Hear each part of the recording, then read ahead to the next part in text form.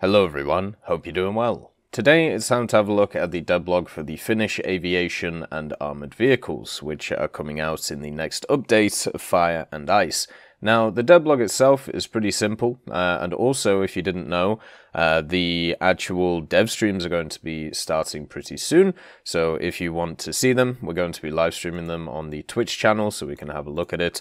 So make sure to join us, so you can come along. It's going to be me and Alex, or Alex and I, and we're going to have a look at them as we always do, and they'll be posted on this YouTube channel as well going forward. So if you are interested, make sure to check it out. The devblog itself goes through some other additions that may be coming to Finland in the future. Finland is going to be a sub-tech of Sweden. It is now fully confirmed that is going to happen. Basically, it says since the Finns considered it too expensive to create a domestic military industry, most of the combat vehicles, both aerial and ground, are imported. The Finnish lineups bring a huge variety to the Swedish vehicle setups for all game modes. So it's going to be a sub-tech tree, just like how South Africa is a sub-tech tree for, of course, Britain. This is a big positive. Independent tech trees have been shown, on the last few at least, such as Israel, to be pretty rough to go through just because of the variety of different vehicles that you can bring in and also the issues when you have with lineups. It is much better that what we're ending up with in this setup is, even though there's a lot of copy and paste vehicles, they won't all be copy and paste, especially going forward, and at the same time this bolsters a lot of lineups for Sweden which do have a lot of unique vehicles, so hopefully we'll bring more people to the Swedish tech tree to have a little bit of fun in.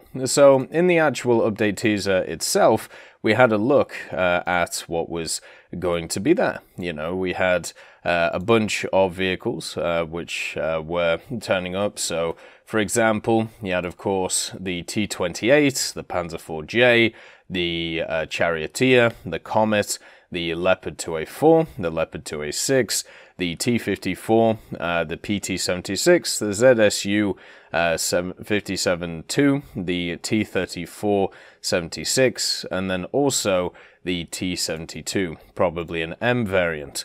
And what they also talk about in the devblog itself is the fact that there will be some other additions coming forward. They say, in addition to the machines already familiar to players, the Finnish lineup offers vehicles yet unique to the game.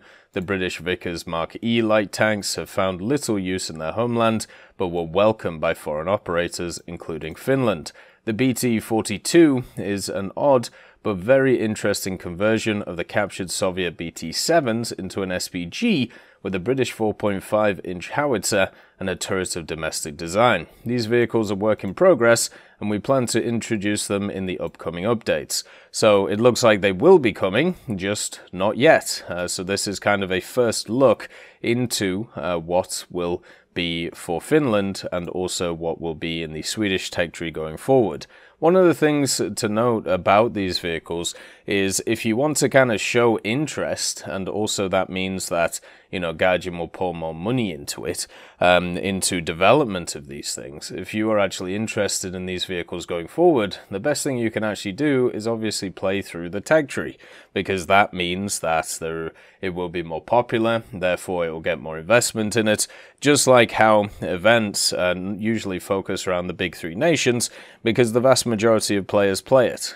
So if you are more interested in seeing more Finnish vehicles or seeing Sweden do well, the best thing you can do at the end of the day is just play it at the end of the day.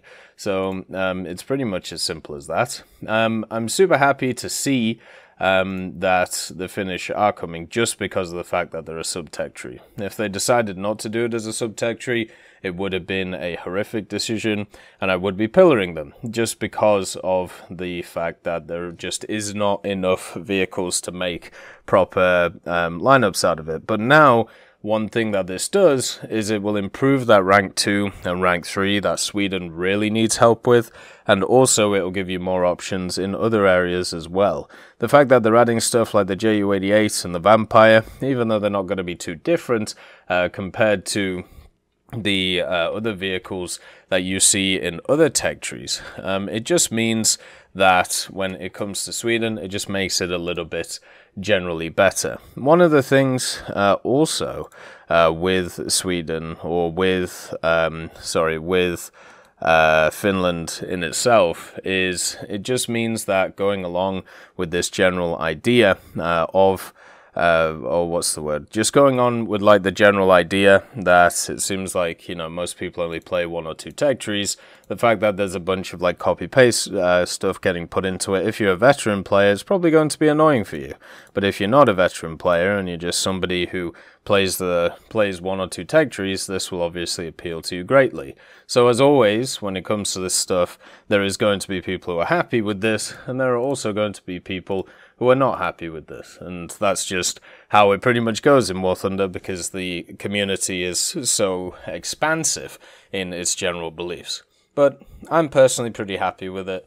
It's more content for me to sink my teeth into, and it means that I won't have to just play 5 Magacs in a row, which was basically the last update, at least for me. As always, I hope you have a wonderful day, and I'll see you next time. I'd like to thank Forge, Siegebreak, Carrion Crow, Nicholas Richardson, Elove Goat, Pyman, Winter Scientist, Merciless Reaper, Orange Tail, Teddy, Daniel Stanton, Moxie, B. Young, and also Sem Arslan, Wilkski, Uncle Bean, Derek R., Bareen, Lafouche, and Samuel Slick for supporting the channel.